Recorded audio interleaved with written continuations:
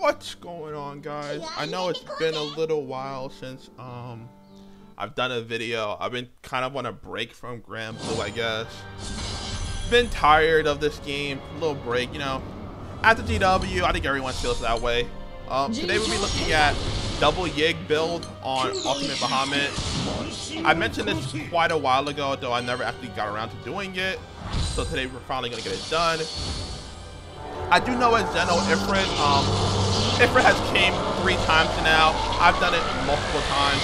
So personally, I don't need to do it, but if people want me to do a video on it, I guess I can. But like, I've done it so many times now that I don't see a point of it. Do keep in note that I am doing a high rank Ultimate Bahamut, so they tend to be roughly really very fast. So you may not see a lot of things happen, and I may not go the way I want it to go. Another thing is that I don't have Uriel, which really benefits Magna a ton. Personally, I wish I had it, but I don't. So I won't be able to maximize my damage on Earth Magna. The problem with Magna is that it takes rather long to start up, as you don't have enough multi-attack rate to really get started with it. I did not mean to hit that. I guess we're gonna just go with that. I actually meant to hit Okto skill 1, but you know, that's fine. I have Sara in my back row, but it's kind of hard for me to get to Sara. Normally I can, but in this situation I probably won't be able to get to her like I normally would. So we're just gonna try to skip the trigger, as I want to keep Okto buffs up. But yeah, these runs are pretty fast, or fast enough rather. With me single boxing, I won't be able to do as much damage as I would like to do, as I'm not refreshing like a tryhard. If you play this game, you would know that a lot of this game is about refreshing your autos and blah blah blah and all that stuff. It's not very fun to watch, but it is how the game is played, so do not kill me over that. Since I do not have Sara in the front row right now, I'm gonna have to MVP my RNG when it comes to the 50% trigger. Hopefully I should be fine though. I mainly use her to maintain stamina, but if the run is really fast, I kind of just ignore it. I gotta hit a sticker. One more. Ideally here, you want to build up your Oki again, but with me watching autos, it's rather hard. So should not be very practical. You can see that I'm running a bow in my grid because Ultimate Bahamut hits you rather hard. It's rather hard to not run the bow. Depending on how fast the run is, I would say slower runs, you don't need the bow, but if the run is like relatively fast, you're more likely to run into a trigger, and since you're more likely to run into a trigger, you're gonna need a bow more.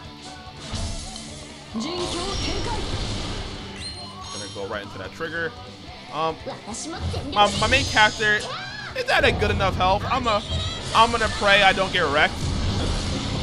I'm gonna pray very hard. I don't know how much HP the others have. Oh, and that's not what they have. I do have a blue pot, so we should be fine. I'm kind of scared because I feel like the moment my Ogi's over, the boss is going to be at 40%. So it won't be enough time for me to really do anything. I don't put any pluses on my grid, on my characters. Do tell me if you guys want me to have pluses on my grid and my characters so I can put them on. Normally I don't put it on because I feel that I don't really need to. But I guess some people may want to see that rather. So just do tell me what you feel on that.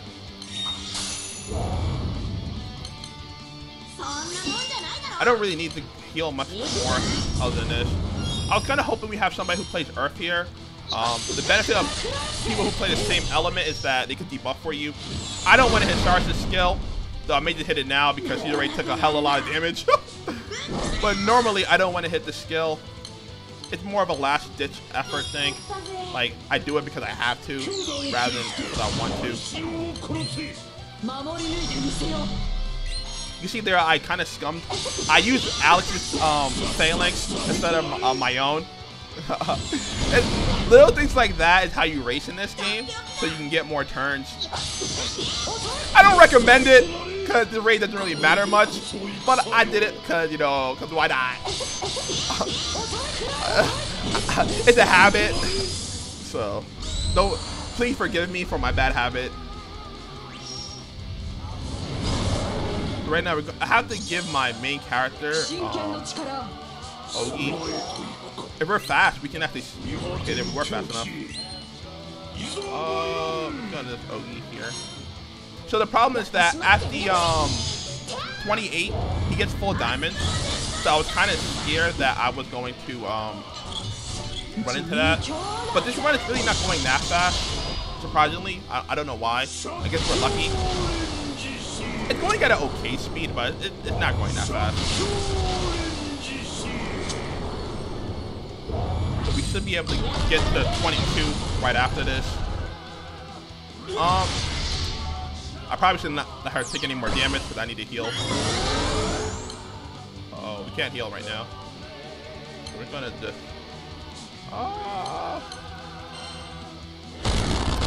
I use Gilgamesh. I don't know if that really was the best idea.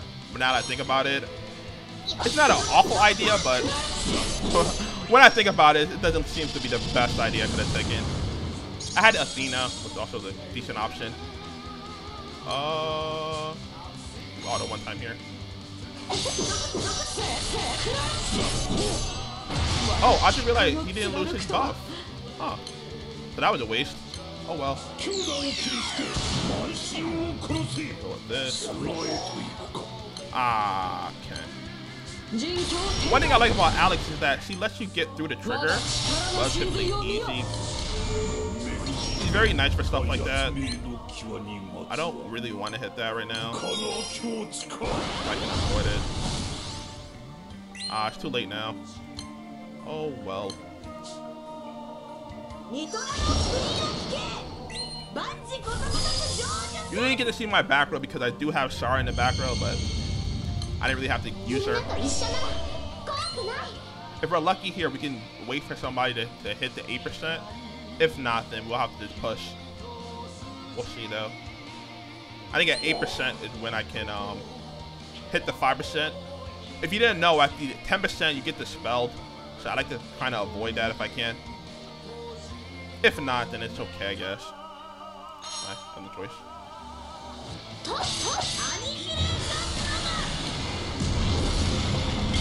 This Sarasa does a lot of damage here. Sarasa and Okto quite a bit. Come on, I need that 1%. Ah, see, I knew I needed it, bro. I knew. Rip. Oh well. So we do get dispelled. So we lose our Baha. Okay. Whatever.